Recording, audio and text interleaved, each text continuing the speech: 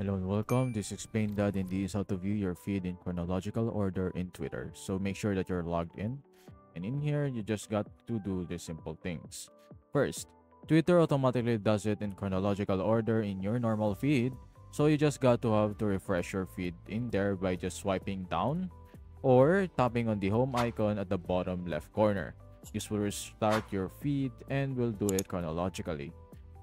Next one is tapping on the search icon, and in here it should show you a lot of trends for you and also a chronological feed of what's trending in the whole world. So you just got to do the trend itself, then refresh the feed, and that should be it.